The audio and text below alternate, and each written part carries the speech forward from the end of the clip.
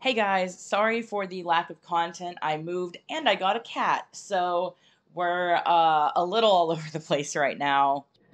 But and also before I get into anything, still working on the climate change video. I did talk to the climatologist, and they're gonna fact check my script and stuff. But in the meantime, we are going to talk about Kent Hovind. I'm going to give a little bit of his background, which includes some very terrible things, some of the crazy shit he believes, and what he does now. So let's just get into it.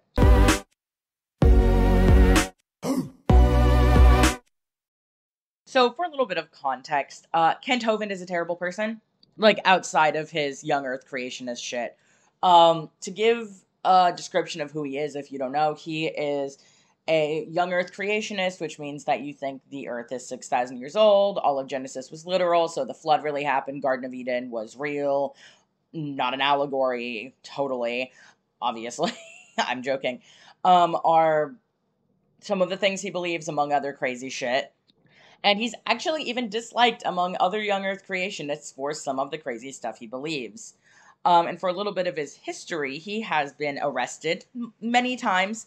He is a anti-taxes, tax protester kind of person, so he refuses to pay taxes, which led to him getting arrested in 2006 for tax evasion since 1998, and also trying to convince people that his diet creation museum, Dinosaur Adventureland, um, should be tax exempt, even though it is not nonprofit, purely based on the grounds that it is religious. And just FYI, I don't think churches should be tax exempt anyway. He was also arrested in 2002 for two things. One, attacking his secretary.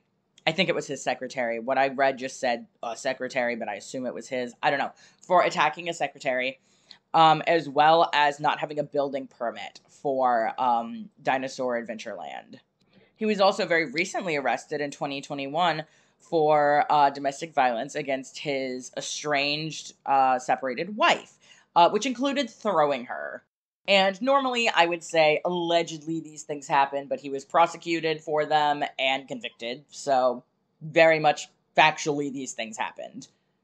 I tend to call him a meaner version of Ken Ham, because honestly, Ken Ham is condescending and an idiot, but he's not as mean as Kent Hovind. Kent Hovind has a YouTube series called Whack an Atheist, where he just bullies atheist content creators by citing Bible verses as though that's going to change our minds, and hitting this little SpongeBob toy, I guess, to represent the atheists with a little mallet every time he, like, thinks they said something stupid or whatever.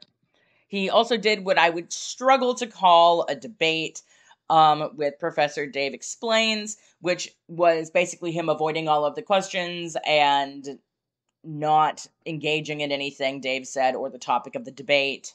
I've considered reviewing this, but the debate itself is almost 2 hours. And if I'm being honest, Dave is much more qualified than me and does an amazing job explaining his points. So I don't really think that's needed. But if you want to watch it, I will link it below. The version on Dave's channel, so you don't give Kent views. And obviously, based on what I said earlier, you can conclude he has a YouTube channel, which he posts a variety of things on, the Whack an Atheist thing. He also posts talks that he gives to kids who come to Dinosaur Adventureland, his diet creation museum park thing, which is just so infuriating because the shit he's saying to them is just absolute bullshit. Literally all made up, and he disguises it like it's science. He has fossils around his office and all this stuff, and he'll show the kids fossils and all these things, and makes up excuses for how fossils exist and how there's different layers in which they exist and stuff about the fossils being there because of the flood, and that they fossilized due to the pressure of the water or something, which is just bullshit. That is not how it works. As well as this convoluted, nonsensical analogy he does where he talks to the kids and he gets a mason jar and puts different types of sediment in it, like dirt, sand, rocks, whatever, and shakes it up and goes, look, this is what happened in the flood, and that's why there's different layers, because they settle or whatever. It's very convoluted and doesn't make a lot of sense, so maybe that's not how he explains it, even though I watched that clip right before recording this. But it makes no sense. It's stupid. It doesn't have any meaning. We know how fossils formed, and we know why they're layered. He just doesn't believe in evolution, so he needs an excuse.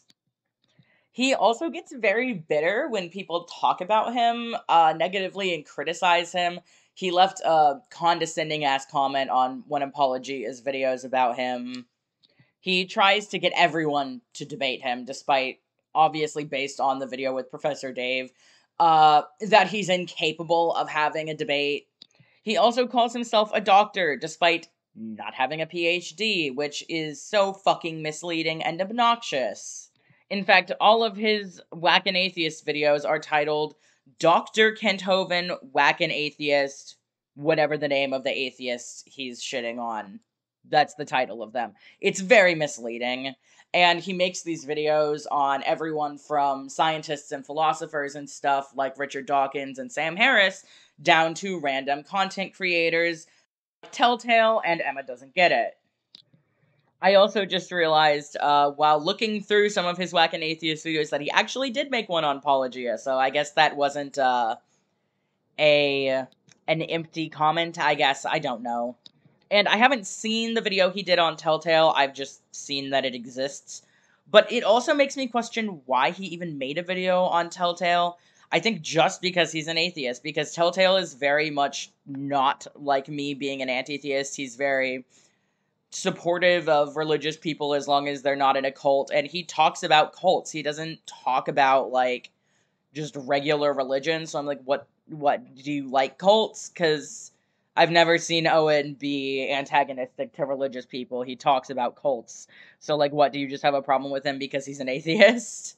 And I mean, I've been watching Owen for basically since his channel came into existence, and I've never seen him antagonize religious people just for being religious, so I'm just kind of like, what's your deal here? Are you just, like, trying to get views based off of his name or something? I don't fucking know.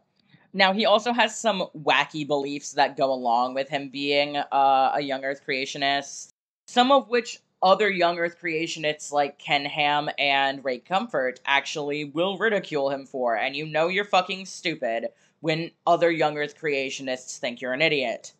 Now, to sum up kind of the normal young Earth creationist beliefs he believes that humans lived with dinosaurs, the Earth is around 6,000 years old.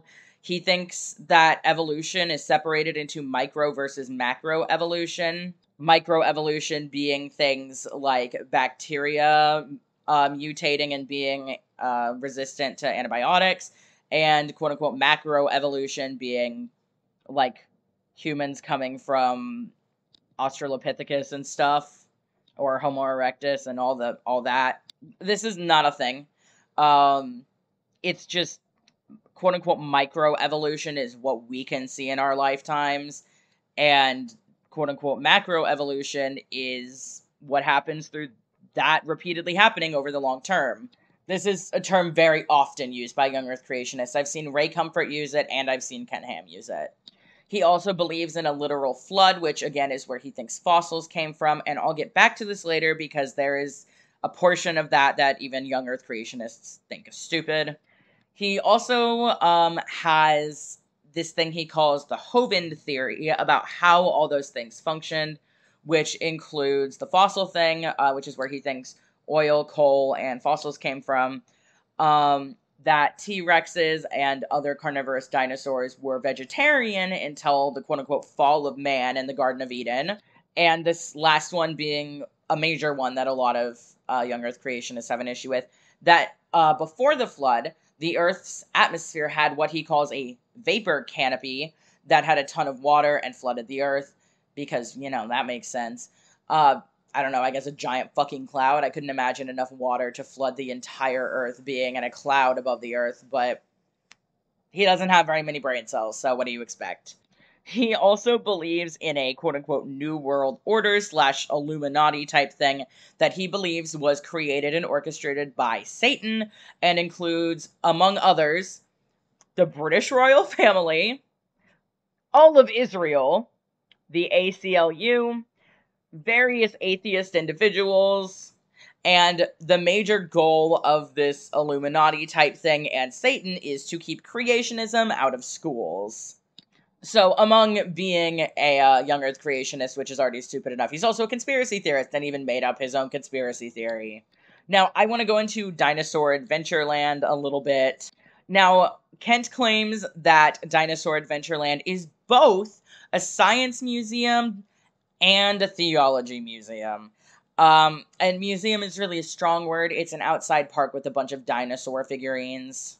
And combining, saying that it is, and I quote, Dinosaur Adventureland is a theme park and science museum that gives God the glory for his creation. It has rides and fun-filled events and activities, each involving a physical challenge, a science lesson, and a biblical truth. You know, I don't think science lesson and biblical truth really go together. Yes, you can be a Christian and believe in science, but you're not getting any of that from the Bible. So, that's an interesting statement. Now, like I mentioned earlier, he also did not have a building permit for this, so I'm honestly not sure if it's even still around. I believe it is, because he still uploads videos talking to kids in it, but I'm not sure. And according to Ken Ham, the kind of slogan slash theme is "Where Dinosaurs and the Bible Meet," which is certainly a statement. And this is aimed towards fairly young children, as it is sort of loosely an amusement park. There are sort of rides, like those big swings and stuff, but it is predominantly like dinosaur statues and him talking. And it seems to be frequented by Bible school students, youth group kids, that kind of thing. The talks he gives in his videos generally are large groups of children, with adults there, so I'm thinking they are probably from Bible schools and youth groups. And honestly, I've said it before, I will fucking say it again. Religion should not be taught to children, and this kind of religion should not be taught to anyone, but especially children. He is blatantly brainwashing them, and he has no fucking shame about it. Now, I will say the reason I'm not putting any of his clips in here is because he's very copyright happy. In fact, I did a video on my other channel, well, a live stream, reviewing one of his Whack an Atheist videos, and he copyright struck it. And I ended up getting it put back up, but he is very copyright happy. So there will not be any clips here, but I will be linking some of his videos below just so that you can kind of get a gist of what he talks about. Because of his weird focus on teaching it to children, he has been very active in trying to get creationism in schools and replace evolution with it. He was involved with a Arkansas representative who was trying to pass an anti-evolution bill in 2001. And the bill would have, quote, would have required that when public schools refer to evolution that it be identified as an unproven theory, end quote. Which is just fucking not true, by definition being called a theory, because the scientific meaning of theory is very different than the colloquial one. It is a proven fact. Yes, we are still learning about it, just like we're still learning about everything else that people would agree is a fact, like gravity. I think he can agree gravity exists, but there's lots of things we don't know. I mean, quantum gravity and gravity, like relativity, don't go together. But I don't think he's going to say gravity isn't real because we haven't figured out a theory of everything. He also helped a Florida pastor try and change the Florida school curriculum in 1999 to fund a series of videos and teaching whatever things done by Hovind. And this did not happen, thankfully, despite them raising some money for it, but he was trying to get that passed with a Florida pastor. And also in 2007, he helped a previous senator. Well, he didn't help him. He was mentioned by a previous senator who was trying to get, quote-unquote, better science education, and by better science education, they meant teaching creationism in science class, and the website included a document by Kent,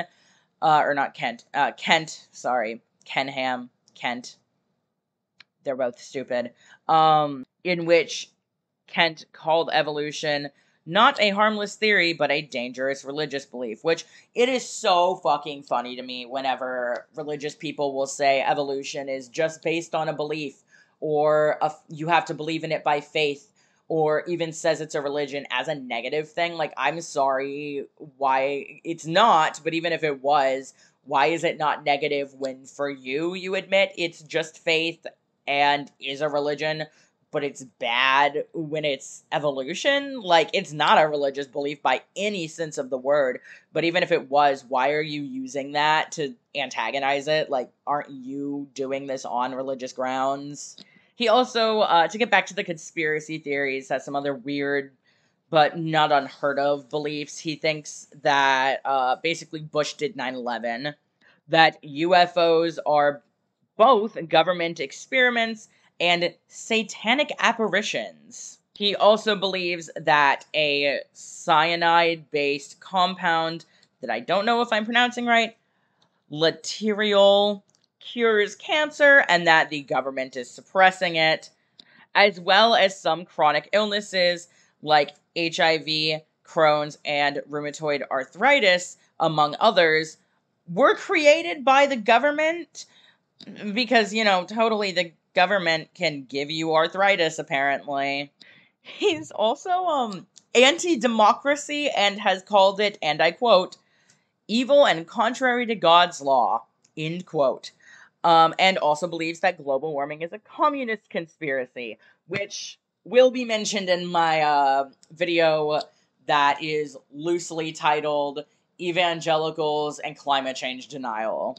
He also thinks that, like, you know how some pets they get a microchip so that you can, like, if you find them or you lose them and someone finds them, you can scan it and it has your information and stuff. He thinks that the government is putting those in people to track them through satellite, which, by the way, is not even how pet microchips work. You cannot track a pet through a microchip. The purpose of a microchip is that if someone finds your pet and there's no collar, they can take them to a vet or a shelter and say, can you scan this animal for a microchip so I know if it belongs to someone?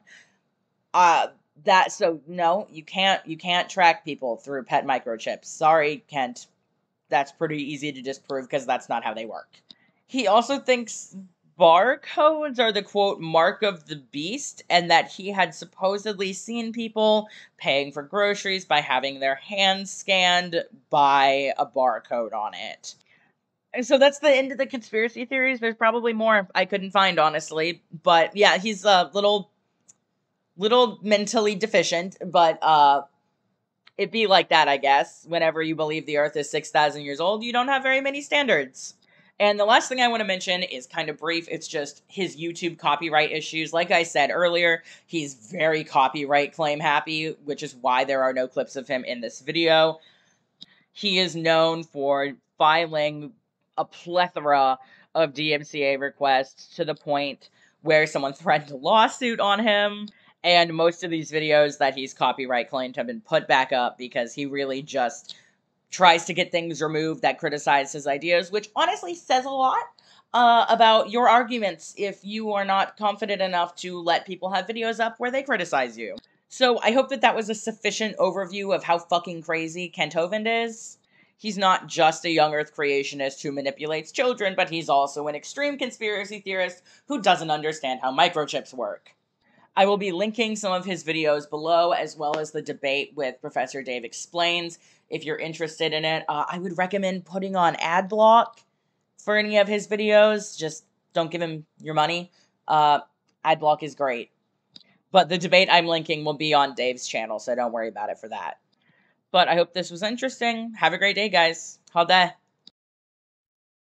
I stare at the populace in